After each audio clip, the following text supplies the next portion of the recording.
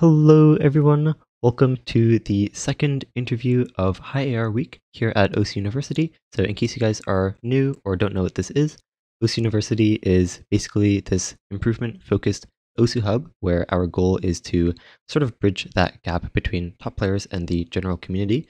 So, in keeping with that theme, something we do here is these series of interviews where we take 1 week dedicated to a specific topic and we interview a bunch of different players. And this week, this is the third interview series that we're doing here on the topic of high AR. And with me today is I'm a fancy lad. Oh my god. Hello. What's up, Hey, man? man. Yo. so so to those people listening who are not very familiar with who you are, could you just give a sort of brief introduction as to who you are in the community and what people probably know you as? Yeah, so I think a lot of people probably nowadays know me for my tournament play. I pretty much exclusively play tournaments. I barely ever play in solo anymore, but I definitely kind of made a name for myself with some like tech and alt scores towards the beginning.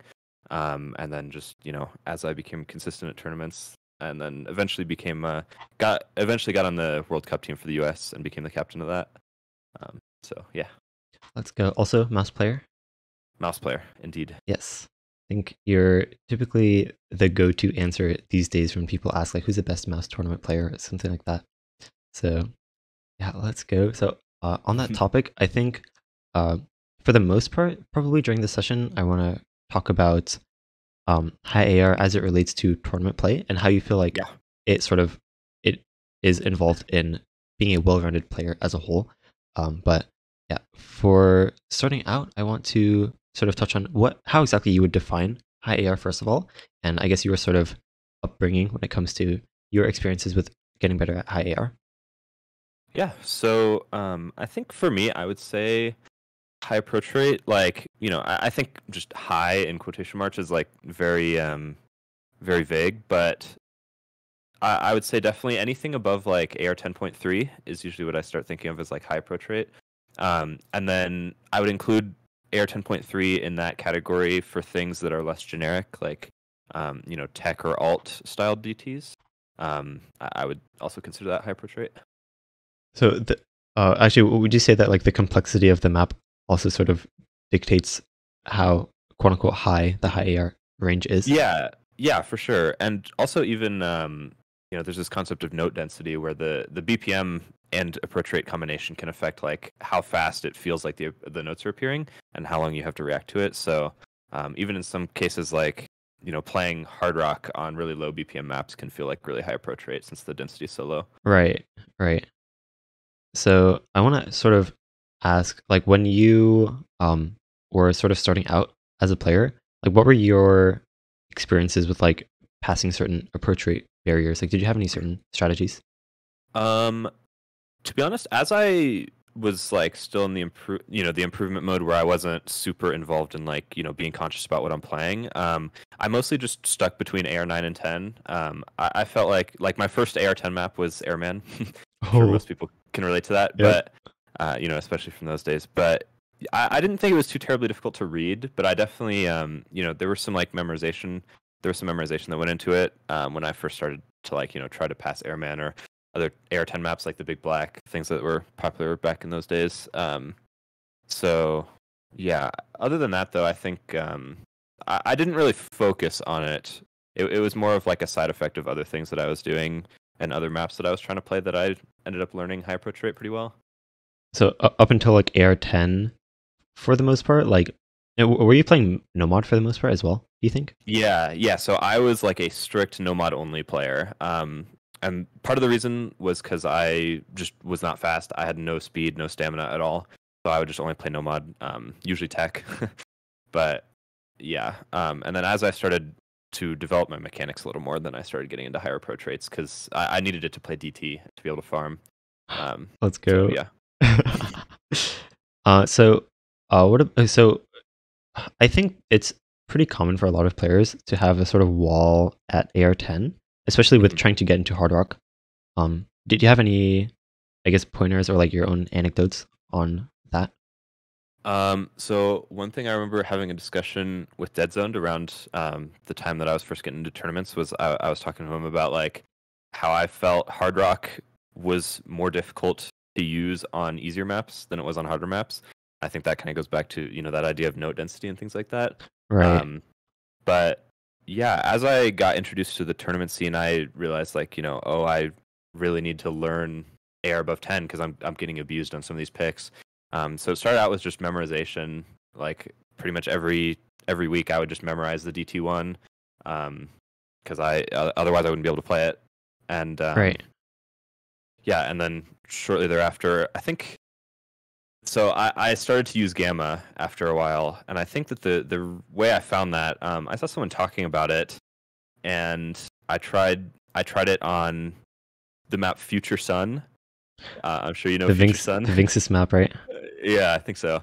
Yeah. And I was trying to farm it 3 mod, and I learned that Gamma made that a little bit easier. And I remember at first, when I set the score, I was like, oh god, I hope that Gamma is allowed. And I remember like panic messaging Doomy, who didn't even know who I was at that point. And I was like, dude, is AR11 bannable, or is Gamma bannable? And he's like, no, I don't think so. Like, Wolf used to use it. I was like, okay, that's good. But I was totally panicking. Yeah. Do you think it should be bannable? No. Could you, I guess, sort of elaborate on why? Because it's something like I think it's just a setting on your computer, like screen brightness. I mean, it's no different than changing your sensitivity or something like that. Right. If it seems weirder because there are people like me, for example, who adjust my Gamma on almost every map that I play. But if someone was playing and they adjusted their sensitivity based on the type of map they were playing, like I don't think anyone would have a problem with that. So that's true. That's interesting. That's something I wanted to bring up. That I've been thinking about. That you basically change Gamma for every map.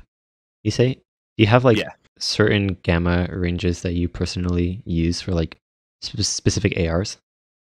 So I use. I don't. It's less dependent on the approach rate and more dependent on the density of the map. Okay. Also, wait. A bit of a disclaimer because you're going to be mentioning like specific values. That this is one personal point of view. Reference point. Sure. Yeah. And so right, your mileage may vary. Right, and the other thing is a lot of people change their Gamma in the NVIDIA control panel. I actually do not. You can just use if you're on. I know at least for Windows 10, if you just search calibrate display color in your Windows taskbar, then you can open a little menu. It's just like a little slider that goes up and down. I'm just going to post a screenshot of that in the chat really quick so sure. you can see. So that's just what it looks like. So, yeah, usually, pretty much for anything 10.3 or above, I just crank it all the way up to the max. I think that's just become a comfort thing. Like I'm just so used to it at this point. Since I've been doing it for so long, and I think it's very possible that at this point it might be completely placebo for me. But placebo or not, it works, and right. it feels more comfortable to play. So I just keep doing it. So, are there any number values? No, there are no number values. Okay, so it's just a slider. Yeah. Okay. So usually 10.3 or higher, I crank it all the way up. If it's AR8, usually I crank it all the way down, like AR8 or lower, no mod or hidden. And then certain types of maps, usually like flow aim hiddens or alt maps, are the things I have to adjust it slightly. So I will usually turn it down like a third of the way or half the way. Oh. And I think that my general rule of thumb is like when I'm learning maps for a pool, I kind of I try to look at replays and see if I'm having a tendency to over aim or under aim. And so if I notice under aiming, then I turn it up a little bit. If I notice over aiming, then I turn it down a little bit. And usually that helps me fix those problems a little bit. Oh, that makes sense. Makes sense. Yeah. So actually, what about Hard Rock? Do you just leave it at default, Hard Rock? Yep, Hard Rock, I leave it at default. Okay. I feel pretty comfortable at AR10, actually, so. Right. I do want to throw out also that I think there are players that do, like top tournament players that change their Gamma even for Hard Rock, I'm pretty sure. Yeah, so, definitely. Yeah, I think what you should really keep in mind is it's very dependent on where your current reading speed skill lies as well, because that will determine how much you should change your Gamma and for which types of maps. But yeah, and also what monitor panel you have. True. Okay, so aside from so I think so far we've touched on Gamma, right? And how you sort of initially started out by just memorizing maps. Hmm. Is there anything else that you feel like has helped you with sight reading, high AR? Yeah. So the big thing with learning to sight read high AR is I think kind of just the playstyle that I had, where I didn't have a lot of speed, but I was really good at like gimmicky stuff. Um, had a really big influence on the type of maps that I was playing. So a lot of times, like back when I was still playing solo primarily, what I would do is I would just sort by difficulty, and I would look for maps with no DTFCs. And usually the maps that are low star rating with no DTFCs, like they have no FCs because there are weird things in them. Right. Especially when you play with double time. So that doing that and kind of hunting for those number one on leaderboards, that really caused me to I had to get used to reading like very weird gimmicky patterns on high approach rate. And so after spending so long doing that, coming back and playing like a generic 10.3 pick in a tournament, it felt like nothing, because it's just so much easier to read than rhythm complexity, or alt patterns or perfect overlaps, things like that. So like learning higher ARs on more complex maps actually made it easier for you to go back down and do it on simpler maps? I think definitely, yeah. Okay, yeah, that makes sense actually. I know in the interview with Matrix we talked about how like if the map is more complex, it takes longer to read. Like pretty much anyone can get to the point of playing like simple farmy maps with AR11. They're so simple. Yeah. But definitely not like more complex stuff. It's a lot trickier. So yeah. Yeah, so I want to touch also, and we can go back to some of the previous topics as well, but I want to touch on like exactly how necessary it is to get better at reading high AR, specifically for tournament play, I would say. There's a question that came in the forum from Lemuse, who asks, do tournament players really need to have the ability to read over AR 10 to progress in the global ranking and or to become better at tournaments? Yeah. So in the context of tournaments, I mean, I think I just have a general attitude toward tournaments that like you should try to minimize the number of things that you can't play always. So it's definitely good to specialize, and make sure that you have spots on teams by playing things that not a lot of people are comfortable with. But if your goal is ever to play solo tournaments, then you absolutely need to minimize the number of things that people can abuse against you. And so high AR, in my opinion, is one of the most important, because it's not quite as bad as speed, where like if you can't play a speed map, you literally have no chance, right? Because it's a very physical limit. But Right. I think high approach rate is in a similar vein, where you either have to go out of your way to memorize the map every week, or you're just gonna have no chance against someone who can play it. So, That's true. Yeah, I think that it's very important in that sense. And also, just as the tournament scene progresses and as people get better, we've already been seeing much higher approach rates introduced into tournament pools in the last year or so. I've seen in Corsairs Closed, we had a map that was AR 9.3, and it was like a complex map. It was not generic at all. Oh yeah, 9.3 DT, by the way, which is like 10.5, 10.6. Yeah. But I think it's even becoming pretty standard now that in late stage, at least in open rank, like usually by semifinals, the DT1 is 9.2 DT instead of 9. Right. So I think just as the skill ceiling increases, it's going to become more and more important to incorporate that, because already in late stage pools, you're expected to be able to play 10.3 like on every DT slot now, not just DT1. That's true. I think that the thing about tournament play at higher like late stage map pools that are very difficult is they assume that they've already weeded out all the players with like lower skill cap. I think especially in modern day, having a high skill cap is that like high approach rate is associated with high skill cap as well. So like if you made it to late stage and your high AR's weak, then you kind of should get abused on that, I feel like.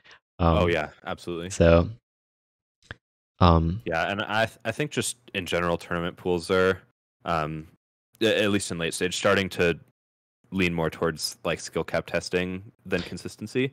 Right. That's been the case I think since like 2019, I feel like. But yeah, it's been, the pools have been getting very hard in open rank. Yeah. So yeah. Also probably a bit of an outlier situation, but in Drenched program, it was a couple months ago. There was a Hard Rock double time with AR11. It was a relatively simple map, but yeah, Magic Girl. I don't know if there were any other maps in that pool That I think that was the only one. Yeah, The yeah. only AR11. But yeah, it just goes to show. But yeah, yeah, and I'm sure a lot of people saw, like, in the last match, Vaxei versus Arnold, like, Arnold had no chance because Vaxei could read it and he couldn't, and that's true. it was just over. So yeah, definitely what I was talking about, like, getting abused on that.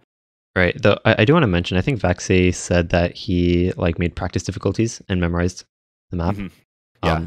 Do you have any insight on that? Like, is there really value in, or like, are there sort of right or wrong ways to memorize a map efficiently for a tournament in particular? I think that is going to be very player dependent. For me, usually if I'm trying to memorize something, I do the same thing. I use a lot of practice diffs. Just like, for example, currently on the opposite end of the spectrum, I'm having to memorize easy stuff for old map fantasy. And so I'll play through the map at, like, 5 to 10 times on the first day just to kind of get a feel for the rhythms and stuff. And then I start going back, like, looking through the editor to figure out what rhythms are happening, making practice diffs for things that feel weird, and then just generally, like, feeling like you practice it until you get to the point where you're not missing because you don't understand a pattern. Like, you should only be missing because you misaimed or didn't tap fast enough, for things like that. Right. So you want to try to narrow it down to that as best as you can. Yeah, I agree. Like, my personal rule of thumb is, like, if I'm practicing a map pool, like, if I play a map and I misread something, then that means I haven't practiced the map enough, basically. Yeah, exactly. So Yeah.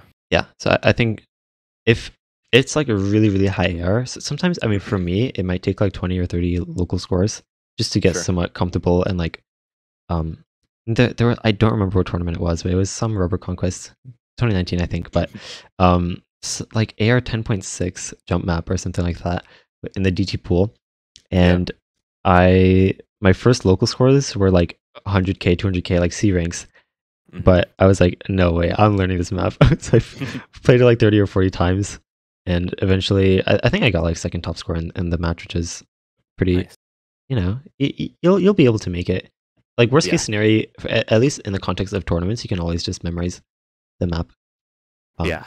Yep. And on that note, more towards poolers than players, but I do still believe, like, tournaments. I absolutely believe in skill cap pushing, but I still don't like to see maps in tournaments that feel like the majority of the players would have to memorize. That's So fair. I think just going back, because I saw some debates on Twitter happening recently about a map that the approach rate was nerfed for the tournament. And people were saying, like, shouldn't players of this caliber be able to read this? Oh, But I think that, like, that map specifically, it was flashback top diff, and right. I think that with something like that, like, the main focus of that map wasn't really the approach rate; it was more the gimmick that map was employing. So, adding a high approach rate cap to it as well, I thought was a bit silly. Just I thought that the nerf was justified, is what I'm trying to say, for the approach rate. So. Yeah. Do you okay, so it's changing topics. Sorry, I had no idea how to word the transition, but basically, Oh, you're good. Yeah, on the topic of skins, I want to talk about Mhm. if that sort of influences your ability to read high AR at all.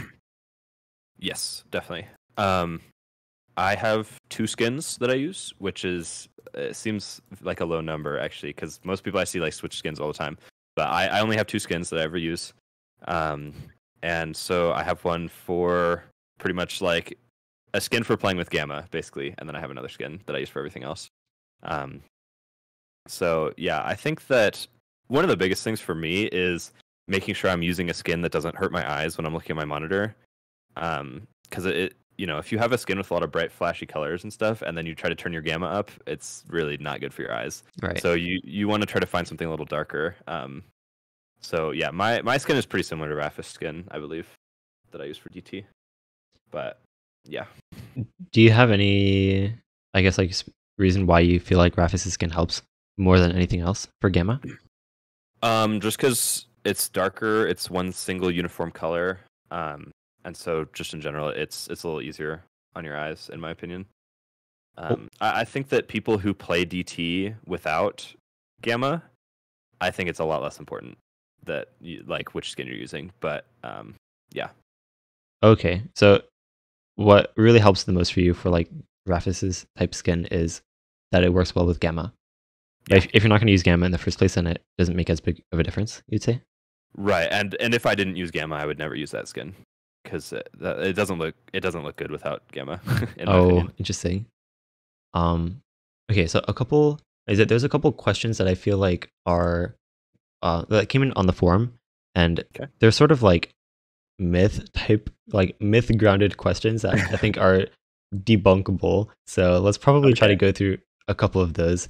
Yeah. Okay, so one question that came in on the forum is, how long does it usually take to learn AR11? Not including the time it took to learn the lower ARs to reach that point. Okay. So how long does it take? That is a good question because I mean, if you're talking about how long does it take to memorize the specific map that is AR11, then that depends on the map and what it contains. But you know, I don't think there are very many people who can really read AR11.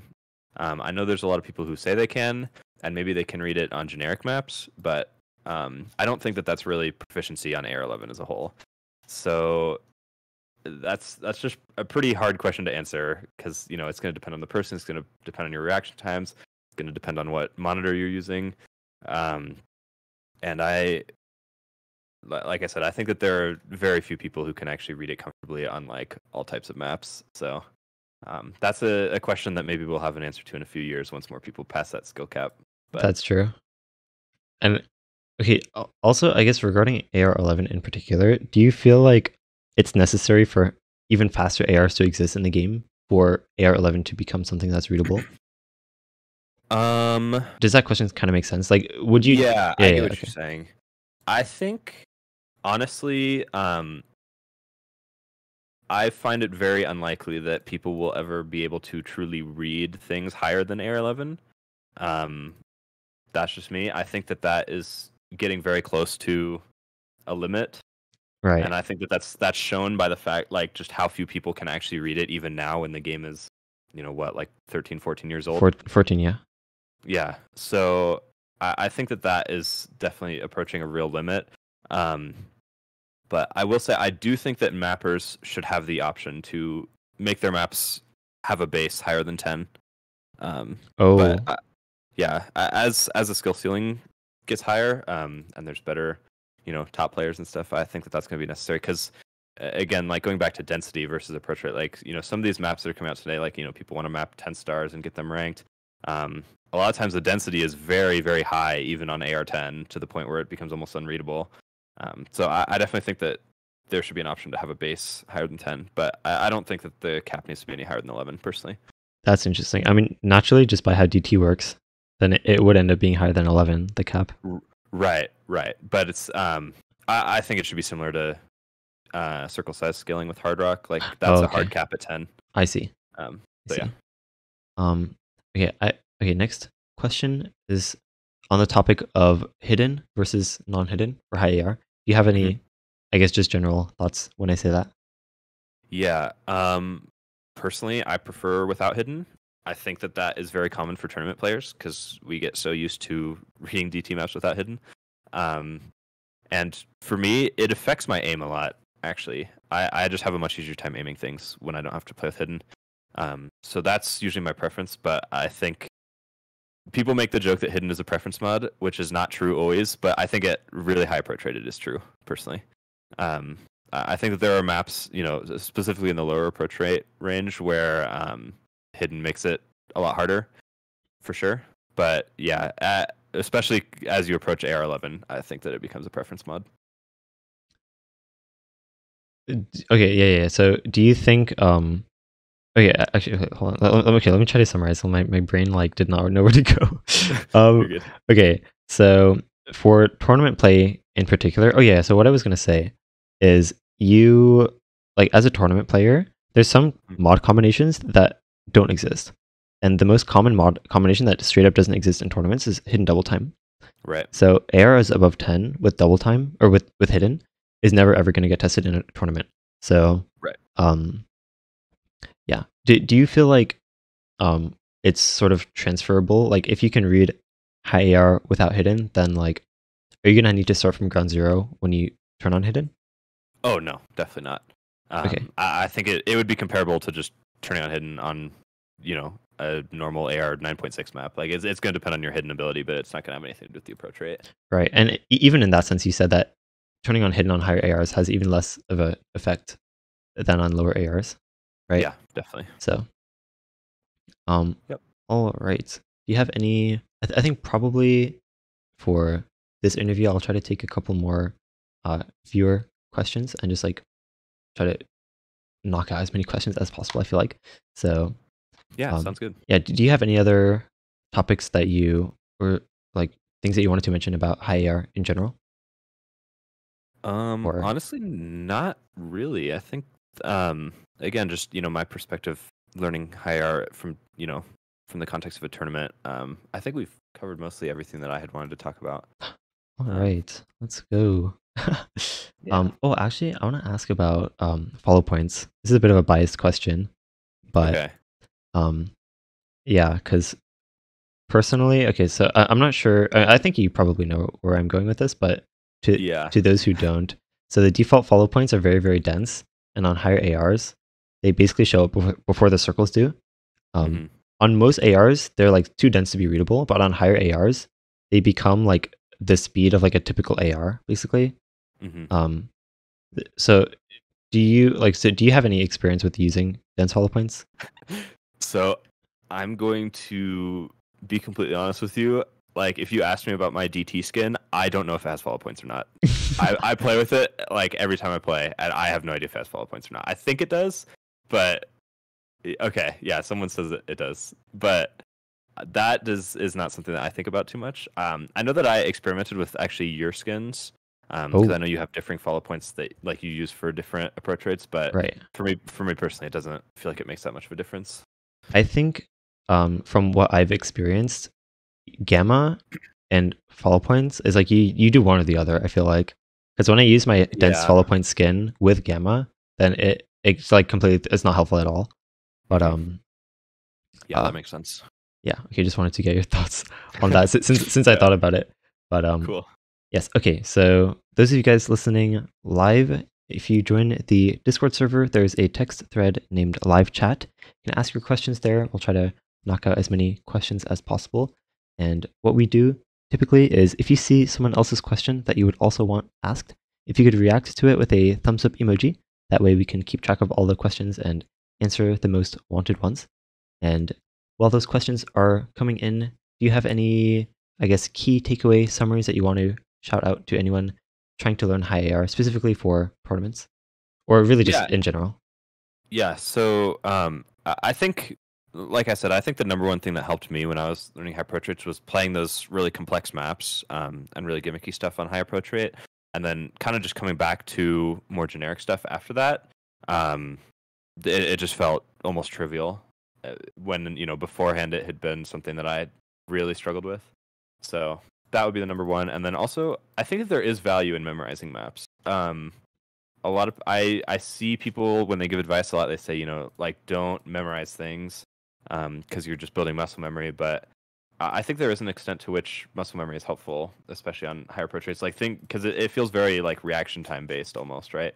Even though it might not totally be, but creating muscle memory for that can be good in my opinion. So Right. I think, and personally for memorizing maps, I think when you like just play the same map over and over again, you're also sort of getting used to just processing patterns at that speed in the first place. yeah, So exactly. yeah, definitely agree that there is some merit there. Okay, first question from the live chat comes from Migs. Does having the ability to read lower ARs like under 8 help / affect readability on high AR? So that is an interesting question. I guess I hadn't really thought about there being a connection to the two, but the one thing I will say is I think that as you get to the extremes of the spectrum, either super low or super high AR, it becomes really important to kind of process those patterns that you're seeing on your screen, with the music rather than trying to process them visually. So I think at either end of the spectrum, like if you're trying to just react to the notes and hit them, you're gonna have a really hard time. But if you can like really focus on the rhythms of the song and feel like, unless there's some mechanical limit, like you're tapping the rhythms regardless of what your aim is doing, that's really helpful. So, you can kind of train that skill on lower approach rates, perhaps, and then, maybe that will help you a little bit on higher approach rates. But I do still mostly think of them as separate skill sets. Oh, okay. That's actually a good point. Like basically like rhythm sense training. Is that something that you have found improve over time that helps you with learning maths with high AR as well? Like when you like expecting a certain type of pattern on like a certain part of the song, like if there's a triple on every like same part, like whenever the song repeats itself, like is that something that you try to pick up on when trying to learn a math? Oh, yeah, absolutely. And I will say, just in terms of rhythm sense, I definitely had somewhat of an advantage. I have a music background, so I think some of that definitely translated when I was learning the game. But yeah, I think it's very important to try to pick up on things like that, because yeah, it's so helpful for learning the maps. And like because like most songs are repetitive, right? Like that's the reason why a lot of super rhythmically complex maps are so hard. It's not necessarily because of the rhythms themselves, but it's just the fact that it's not consistent and it doesn't repeat. Right, which is not what you're typically used to, because most songs do that. Right, exactly. So yeah, if you can learn the way that the rhythm repeats, that's definitely very helpful. Yeah, but to those who are curious, what instruments did you play? So I played the violin for I think 13 years ish. Oh my god. Yeah, and Beast mode. I briefly played the trumpet for a couple of years, but then I got to middle school and had to choose one or the other, so I chose violin. Oh, I see. Yeah. All right. Question from Mort: is it possible to skip AR levels like 9 to 10.5 or to 11 instead of practicing AR level by level? So that is an interesting question. I think that kind of stems from like maybe a disconnect from the way that you think of approach rate versus how I do. I would say that it matters more note density. So if you're trying to like learn a map or have a map where you already feel comfortable and you're trying to push the approach rate higher and higher to get used to it, then I think it is beneficial to go in order. But in terms of just learning these approach rates in general, you're going to find that 10.5 may feel easy on one map and 10.3 might feel really hard on something else. So I think that's just something to keep in mind when you're talking about like increasing those approach rates, because different things are just going to be harder to read based on how they're mapped. Right. It's not linear, although the numbers themselves obviously increase linearly, but right. It's comparable to like saying, okay, I'm going to improve by just playing like 0.01 star rating higher than the next map, right? Yeah, exactly. So, yeah, obviously there's some sort of increase in difficulty as you get higher in the star rating, but it's not perfectly that way. So, right. Yes. Okay. So next question from Arya. Okay, I like this question a lot.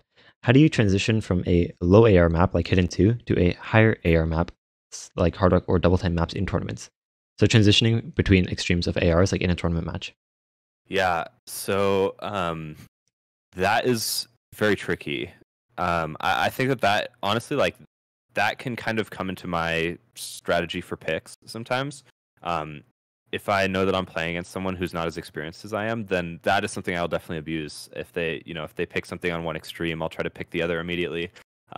Just because like that's something that's just kind of an ability that I've developed after playing in so many tournaments and being forced to make that transition really quickly.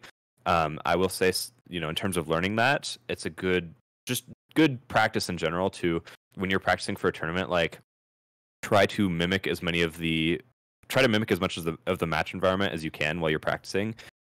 So like if you know that you're going to be playing at 10 o'clock in the morning on the day of your match, throughout that week, try to practice at that same time. So things like that can definitely help just with, tournaments in general. And then for approach rate specifically, getting that practice in solo play, switching back and forth a lot can really make a big difference. And sometimes, you have like 2 minutes between each map. So sometimes you can even dip out of the match really quick and go play the first 15 seconds of the map and then, feel like you've at least made a start towards that transition. Yep. Let's go. Don't take too long though. It's a fair warning. Don't take too long to come back. Yeah. I also want to, especially depending on who your ref is. Yes, depending on your referee. Yeah. But that's another conversation.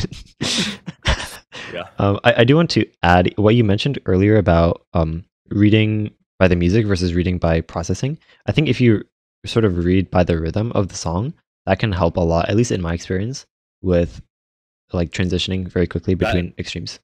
Yeah, that's very true. If you already have that skill built up where you're processing the rhythms primarily, then yeah, I think it's not as jarring of a transition if you already play like that. All right. Okay, so this seems more like an opinion question or like your take. Okay, But here we go. question from Voltron: how far can high AR reading go to play maps well with only 3 or 4 plays? So like, you're asking like, what is I a think theoretical limit? I think it's, yeah, like to what extent can you get like can you play a high AR with only like, well, like basically without memorizing it? I'm pretty sure that's what it's asking. Okay. I mean, at that point, I think that there are going to be differences between people based on reaction time. Um, so that's just a tricky question to answer. I think that in general, most people can learn 10.3 pretty comfortably, probably. But going higher than that, and in terms of being able to sight read it, I think it's going to be very tricky for people to get close to AR11 or to be able to read AR11 comfortably, especially as we were talking about on more like complex maps. Yep. Mostly agreed. Agreed. Okay. Yeah. Question from the Google form actually. So they asked, Okay. how do you not forget low AR reading when practicing high AR? It's always been a problem for me. As soon as I start practicing something like 10.3, my general reading suffers on low AR maps like Nomad. Yeah. So I think that you just have to be very intentional about the way you're practicing, and like, just the fact that you're observing that, certain things fall by the wayside when you practice high AR. Just make a note of that and say, like, how am I going to incorporate these other things that I feel like I'm starting to lack into my play sessions while still, trying to push my high approach rate skill ceiling. So, just like I said, just trying to be observant with that, and making sure that you go back to those things. But like we were talking about before, I think that if you're processing the patterns based on the rhythms, then hopefully that should not be as much of an issue in the first place. Right. I think like switching between ARs or like having a broad range of ARs that you can read is very dependent on that, to be honest. Yeah, Like definitely. reading by rhythm, for sure. Definitely agreed. Okay. A question that came in from July. Okay, so I want to touch on. Okay, so the question is, what do you think personally is the best way to improve in tournament play? You can touch on this question a little bit, but I want to mention that the next interview series that we're doing is all about tournament strategy. So, yeah, look forward to that. So we'll go really, really in depth on those sorts of questions in the next interview series, which will be in 2 weeks. So look forward to that. But yeah, since you're here, do you want to have a bit of a quick response to that? Yeah. So I think that for me, I kind of have two different, like, completely separate mindsets when I'm playing, and this is actually something I talk about when I coach people a lot. But kind of this idea of like, am I playing for improvement or am I playing for a score right now? And so I think if you're playing for a score, in a tournament match, like you only get one chance to play the map, or you're just trying to set a solo score or whatever. I absolutely believe in like doing whatever it takes to get the score that you need, right? So, that's tensing up, double tapping, mashing, like, whatever. Literally doesn't matter. Just keep your combo, right? But when you're practicing, I think it's really important to make sure that you're maintaining the proper form and the form that you want to have when you're playing. So, for in the case of stamina, just for example, that's like, making sure that you're not tensing up, that you're staying relaxed, whatever, that you have good technique, your hand position is good, you have good posture, all of that, right? So I think that when you're practicing for tournaments, like it's very, very important to just know, like, if you're pushing your skill cap, if you're working on consistency, if you're practicing for map pool, and just kind of shift your mindset based on that, like, what exactly you need to do on whatever map you're playing. So yeah, and I think that in general, solo play is a bit underrated for tournament improvement, because in solo play, you have more opportunities to really push outside of your comfort zone and things. Because in a tournament, you're actively trying to avoid things you're not comfortable on. But in solo play, you should be doing the opposite. You should be pushing your boundaries on every skill set that you can find. So, All right. yeah. Solo is your training grounds, Mm-hmm. for sure, especially as a tournament player. Yeah. So, um, okay, next question. Okay, let's see. There was one, I lost it. Oh yes, okay. So from Sladkuru, how comfortable should I get at certain high ARs? Should I always be able to sight read that AR, or just be able to play the map after a couple tries? Like basically, do you need to get to the point where you can sight read the AR, or what do you think? I think that is going to come down to like personal goals for the game, and that's going to depend on the person. I mean, you know, I think it's very important in general just to set goals for the game. And that kind of can give you a roadmap of what you actually need to do to get, to improve or to get to where you want to be. So I think that if you are looking at, one specific map and saying like, I can't play this right now. What do I need to gain? What do I need to train in order to be able to play this map to get the score I want on it? Then that's great. And if your goal is I want to be able to sight read 10.3, then there you go. But it's just going to be really dependent on what your goals actually are for the game. So I don't think there's a way I can answer that for you. Yeah, fair question. To be honest, I definitely think there's sort of like a point in, or not necessarily a clear point, but at some point you sort of specialize or like decide the type of player that you want to become. Like, do you want to be well-rounded? And then if you do want to be well-rounded, is it for tournament play or is it just to play whatever songs you want? Because even then, there's a divide. Yeah, definitely. So yeah, or like, do you just want to be really, really good at one thing? Like you have inspiration of like a speed player is very inspirational to you and you want to be just like them. Something like that you just want to specialize. So yeah, taking all that stuff into consideration comes down to the person for sure. Mm-hmm. All right. Okay. So question from Mort. Okay. Do you think streams are harder to hit than jumps on high AR? Well, I do because I'm bad at streams, but it doesn't have anything to do with the approach rate. I yeah, I mean, I think that's what it boils down. Like high approach rate is more, there's certainly an aspect to it of, high approach rate as a skill in and of itself, but in terms of specific patterns, like it really is more just of a byproduct of like what you are actually comfortable playing. So, on that same vein, like a lot of people would not be able to play some of the really gimmicky stuff that I can play at high approach rates, but it doesn't really. A lot of times, the approach rate is not the problem. So, yeah. Oh, that's interesting. Actually, because I know Matrix mentioned yesterday in his interview that the like the complexity of like the types of tapping, like if it's all single taps, then it's a lot easier to read than if there's like bursts and like other types of patterns that you have to process, because there's effectively like two types of tapping. Yeah. But yeah, if you're interested in that, I think we went pretty in depth on that in Matrix's interview. So yes, next question. Question from Cash and Clean. Do you play maps you enjoy when learning high AR maps, or maps that have lower star ratings to get used to it? Yeah. So to be honest, I kind of just only play maps I enjoy in general, unless it's in a tournament. And usually, if I don't enjoy a map, it gets banned more, and that's like more of a priority for me than things that I'm bad at usually. Agreed. So just for example, big offender. I'm gonna rustle some feathers probably with this, but I hate Searle. Like if I see a Searle map in a pool, automatic ban. Oh, that's the artist S3RL, right? Always gone. Yeah. Same. I cannot stand their music. So yeah. That's a +1. Good take. Yep. Yeah, I also am a very strong advocate for like you should be playing maps that you enjoy, songs that you like. That's most important. Definitely. Wait a minute, someone just said me with polka dot stingray. Who said that?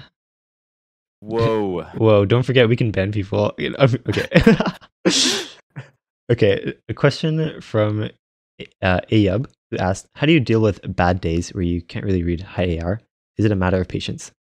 Yeah, so I kind of touched on this earlier in the interview, but my approach for training any skill set is just like, if I have a day where I'm bad at X skill set for whatever reason, I just play something else.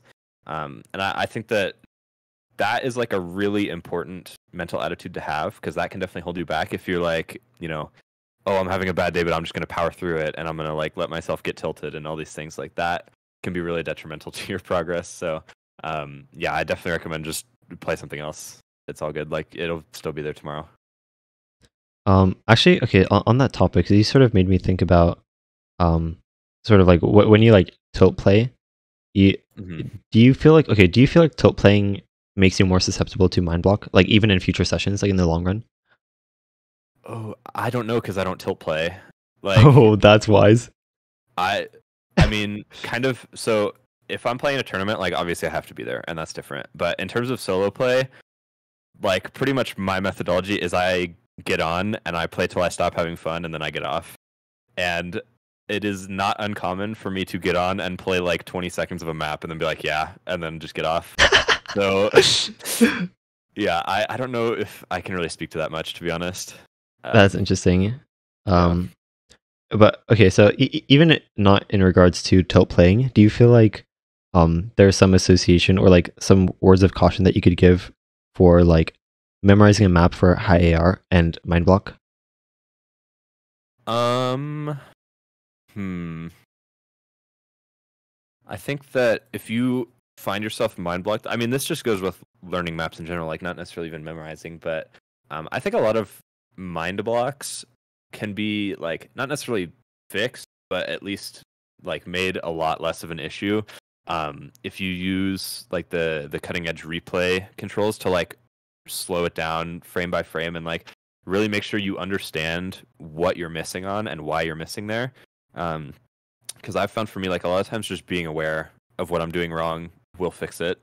So Right. And yeah. to those of you who want to learn a lot more about MindBlock, we did an interview series on that as well. So check out the YouTube channel or Spotify, where you can find all those recordings. Um, so yeah, I do want to throw out there really quickly that definitely I feel like MindBlock basically is like when you keep messing up a pattern and you don't know why. Hmm. But like when you check your replay and you see why you missed, then you're not really mind blocked anymore because now you know. So, Right. um, yeah, definitely. Okay, agreed. Agreed. Good answer. um, okay, this is an interesting question from the forum. It's an anonymous question. How do you stop high AR from affecting aim? Um, I'm gonna be completely honest. I don't. I think that when I go back, I like to watch my own replays a lot. Look for things that I need to work on, or just whatever. But one thing I've noticed is my aim usually gets snappier as the approach rate goes up. Um, and I All think right. that I think that's is pretty kind common. of yeah. I think that's just in part to like how it's becoming more reactionary than anything. Um, so yeah, I don't think that you necessarily need to stop that from happening. Like you know, I mean, first of all, especially if it's getting snappier as the approach rate increases, like I think snappy aim is good. So personally, I don't really see an issue with that at all. Okay. So it's really about like how you stop getting low AR from affecting your aim. Yeah, exactly. Do you have any I, tidbits on that? I'm still trying to figure that one out myself, to be completely honest. So Gamma. yeah, Gamma. There you go. Let's go.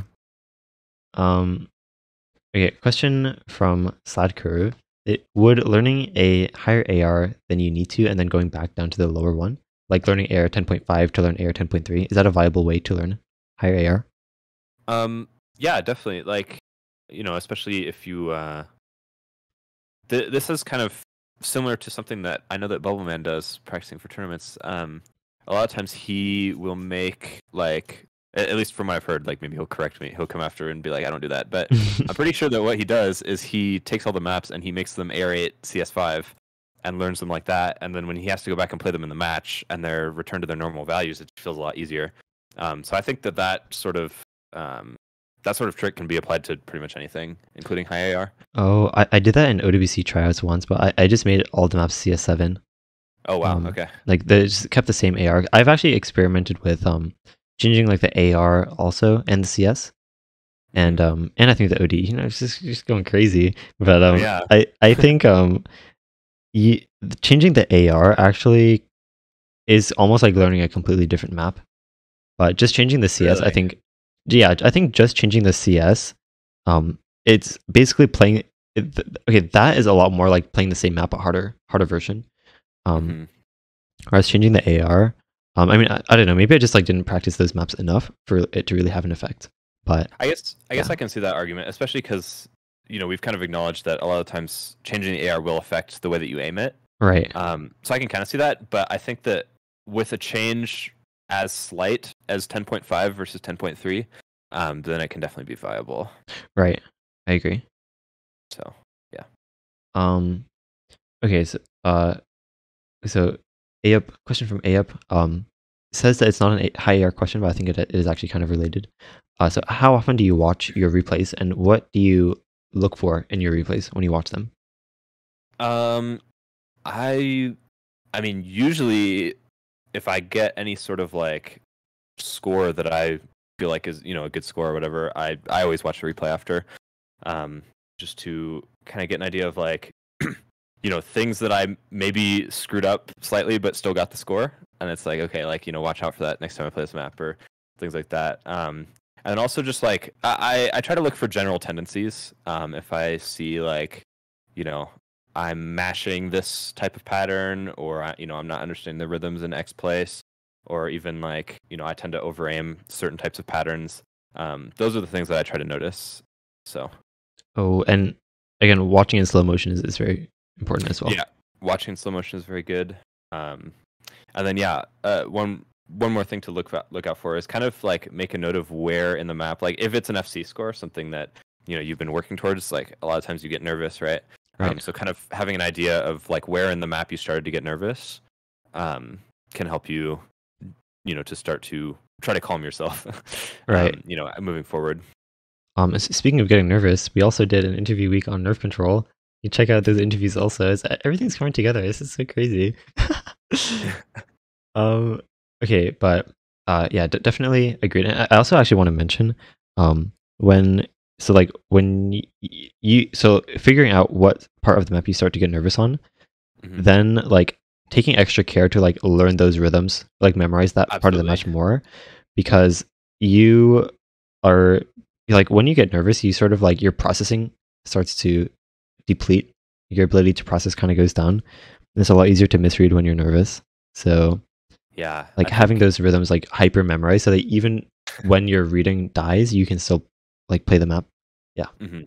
Yeah, I always tell people that I kind of think you have a certain amount of mental energy that you can devote to the game, and anything that detracts from that is just going to make it harder. So like a great example of that is people feel like like, oh, I can stream 200 BPM, but as soon as the streams require aim, then my stamina goes. And it's like, those things seem unrelated, but I think it's just, when you have to dedicate some mental energy to maintaining your stamina or maintaining your tapping, then that's going to detract from your aim, and vice versa.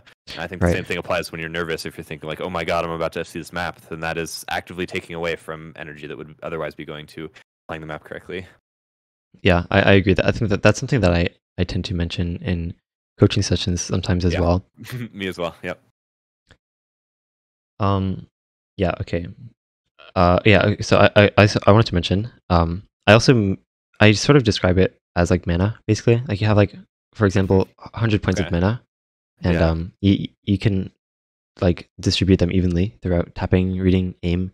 And I guess in that sense, that's a good point. Like mental fortitude to some extent, like nerves, things like that, also sort of subtract from your mana pool, or like they steal some mana. So yeah, definitely.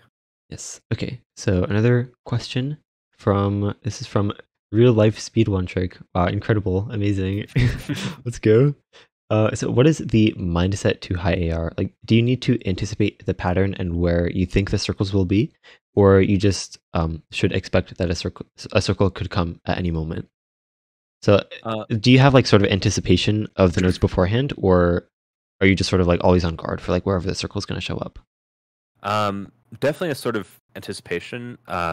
Kind of going back to what we were talking about earlier about like reading really with the rhythms and by listening rather than visually. Right. That's kind of where that becomes so important, is like knowing what the rhythm is about to be ahead of the time. Especially because most songs are so repetitive. So that is definitely very important. And then in terms of like where the notes are going to be placed, that's not as important, but sometimes you can still kind of anticipate it if you're familiar with the mapper of whatever map you're playing, because a lot of mappers have like very distinctive styles where you can kind of like predict the way that the patterns are going to be made. That's true. And some of that like comes with mapping knowledge that is, you know, maybe less accessible to most people. So I think that's definitely not as important though as like anticipating the rhythms. The rhythm should always be your number one priority.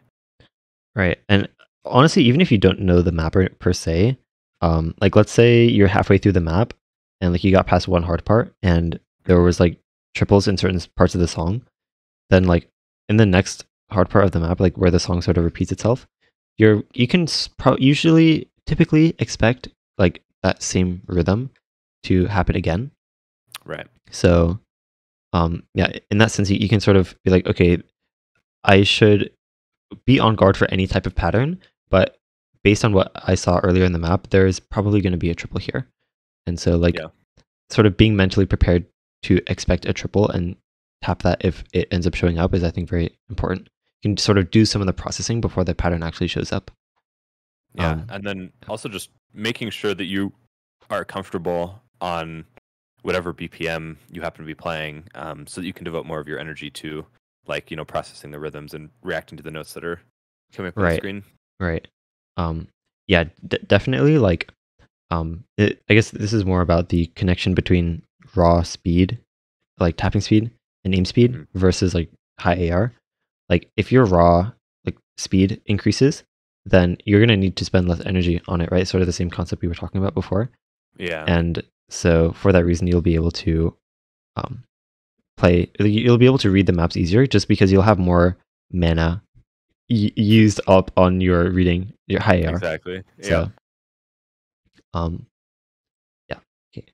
One more thing that I wanted to mention is refresh rate, monitor refresh rate. That's actually something I just realized we didn't actually talk about. Yeah. So, yeah. So I'm just gonna be real with you guys.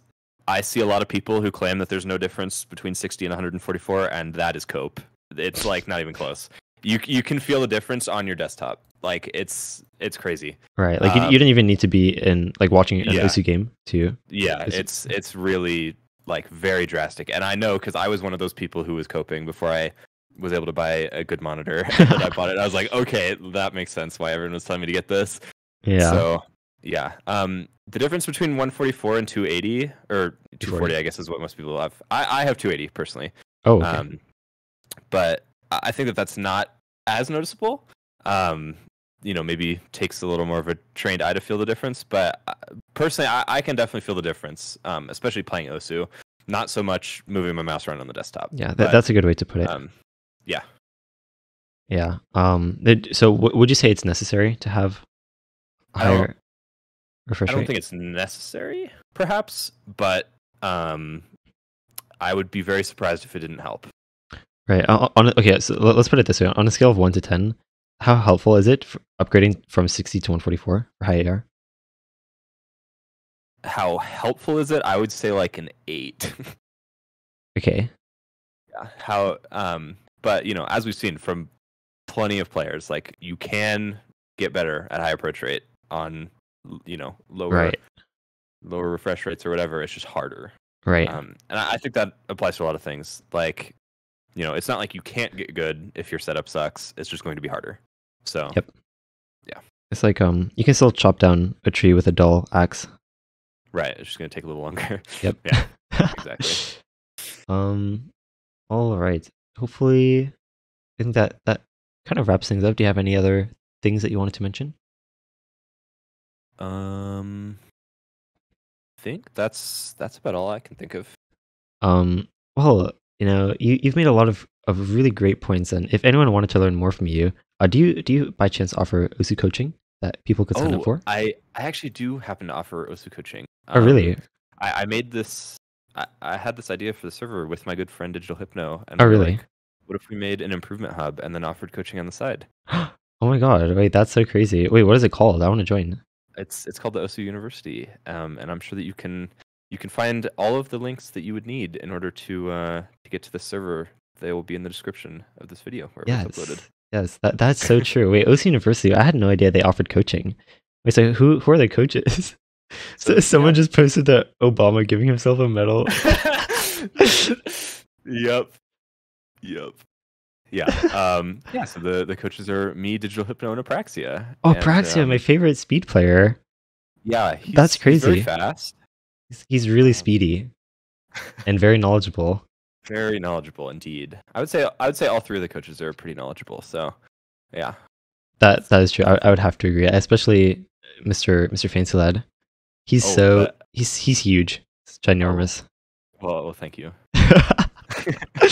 um, all right. So, other things. So, to those of you to those people who just want to get in touch with you or know where they can find you, this is your time to plug your socials, things like that, where people can find you. Yeah, so I'd say probably the main social media that I'm active on is Twitter. So it is just at I'm a fancy lad, no spaces. Um, that is probably the most reliable way. Like, I will see Right. messages. Um, Other than that, I am honestly not. The other main way is like just contact me through the OSU University Discord. Like, if you ping me and I'm available, I'll answer your question. Right. But I am a college student, so time is not exactly Yeah. a commodity that I have a lot of, but I'll do my best. Yeah. You also, I think, stream sometimes, rarely, but sometimes. Yeah, hopefully as long as I can figure out my lag issues, I'll be streaming OWC at the very least. So Oh, that's right. Twitch.tv. I think it's fancy_lad. Is that right? that is correct. Yeah. All right. I remember. Let's go. But yeah, that's gonna wrap up this interview. Hopefully, you guys learned a lot, and there are many other. Well, there's a couple other high AR interviews throughout this week. So, right, yesterday we did an interview with Matrix, and tomorrow we're doing one with Mighty Dog. Thursday we're doing one with Rafis, and then on Friday we're gonna have a sort of open Q&A panel with multiple guests from throughout the week. So, yes, look forward to that. A lot more content to come. And the best way you can support us is really just to spread the word. If you want to share this content with anyone you think might appreciate it or find value out of it, I think that's the best thing you can do. And if you want to get directly involved, also, best thing you can do is join our Discord server. That's where things happen, basically. You can ask live questions during these and stay up to date with all the different announcements, things like that, other events that we might host in this server. But yeah, hopefully you had some value out of this. And thanks again, Mr. Fancy Lad, for joining. It's a lot of fun. Yeah, thank you for having me. Yeah, and we'll see you guys next time.